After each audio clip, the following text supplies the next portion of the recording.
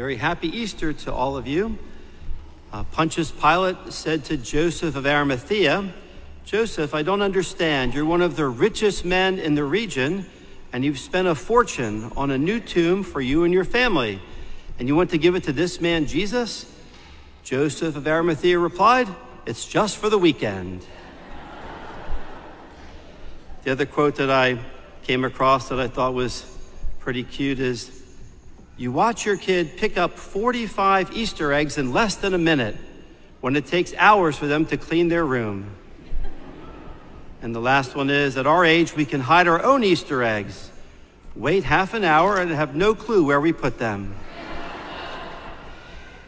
Just want to give you just a few ideas about Easter, and I want to use the word Easter. Easter is spelled E-A-S-T-E-R.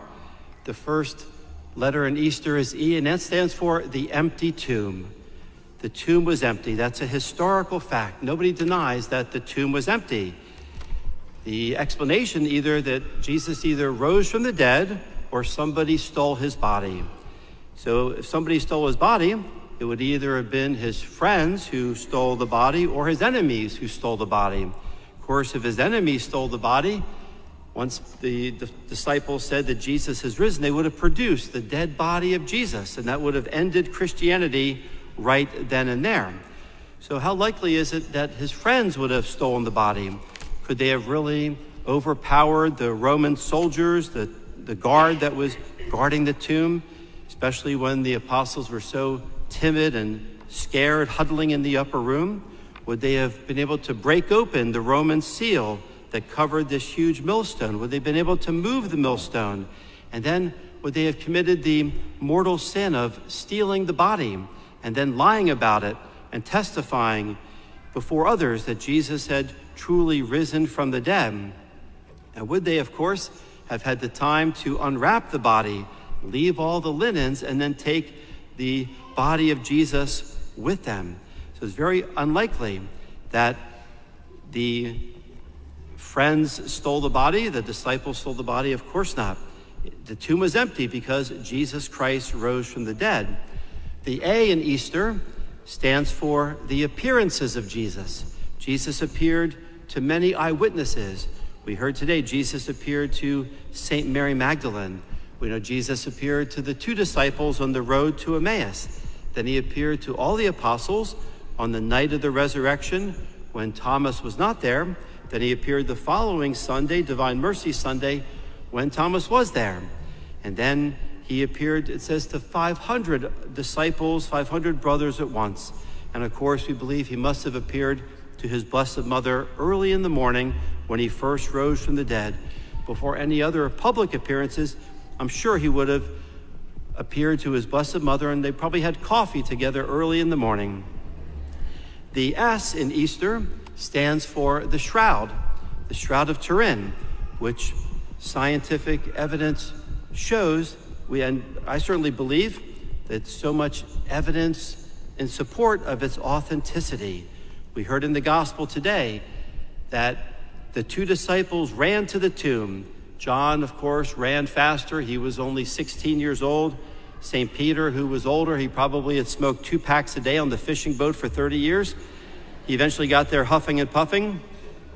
When they went in, it says they saw and believed. What did they see that made them believe? Of course, it was the empty shell of the linens. The body was not in it, not in the linens, and yet the linens were still wrapped up, but the body was not there. And I would encourage you to read and study about the Holy Shroud of Turin. It's the most studied object in the world, over 1 million hours of peer-reviewed scientific information, which in my opinion really gives us an insight into the passion of the Lord, his scourging at the pillar, his crowning with thorns, the carrying of the cross, the crucifixion, being pierced by the lance. All that is revealed on the Holy Shroud.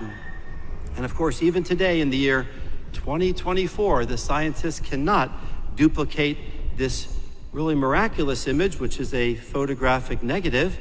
The closest that the scientists have come up with is that it was produced by a burst of light and radiation energy that came forth from the body in a split second. They say 1/40 of a second, and that the power of this burst of light would have been between 4 billion and 8 billion watts.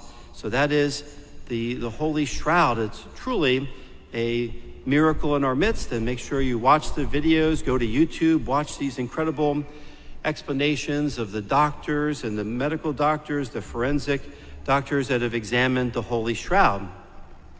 The T in Easter is the fact that Jesus is the true temple. He said, destroy this temple, and in 3 days I will raise it up. And when people would see the Temple of Jerusalem, when they would walk up to the Mount Zion, the holy mountain, what would they see? From the right side of the temple was flowing blood and water because of all the animal sacrifices, and they would wash the blood with water, and out of a chute out the right side of the temple would flow blood and water. When Jesus was on the cross, the soldier took a lance and thrust it to the right side of Christ, and out flowed blood and water. Jesus is the true temple. But we know that the Romans destroyed the Temple of Jerusalem in 70 AD. That's when all animal sacrifices ended. All the lambs, the millions of lambs that were slaughtered there, that all ended in 70 AD. But Jesus is the true Lamb of God who takes away the sins of the world.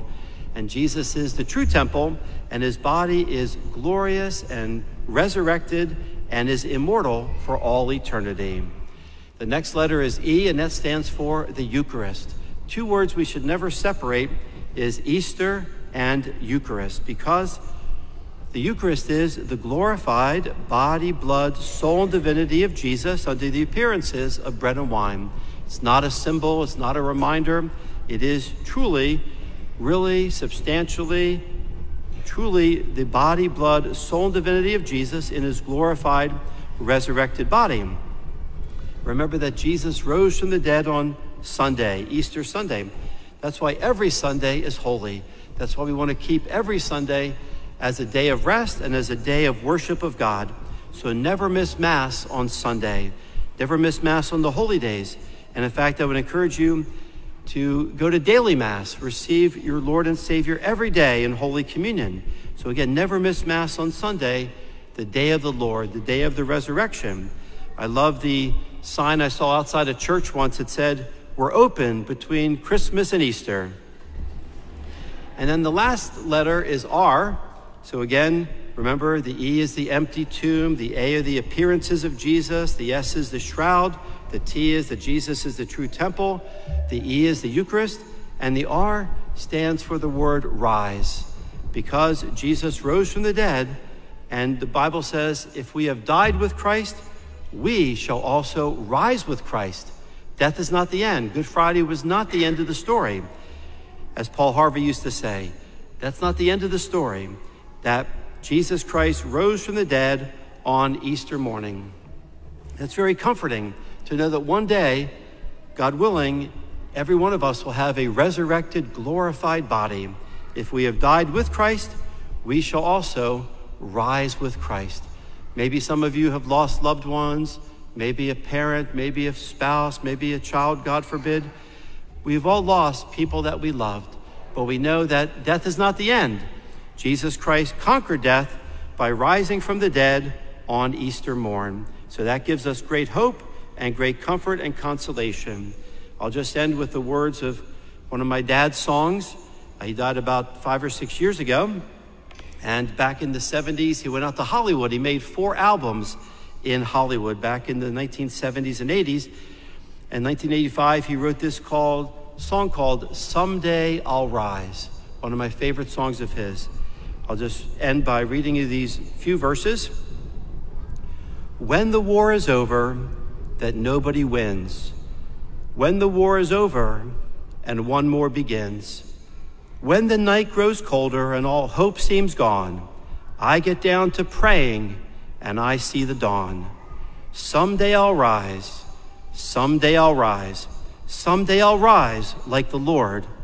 One day I'll see, one day I'll know the glory of the Lord. When the truth's been trodden and pressed to the ground, justice all forgotten and no love is found, when the burden's heavy and the way is long, I get down to praying and I sing my song.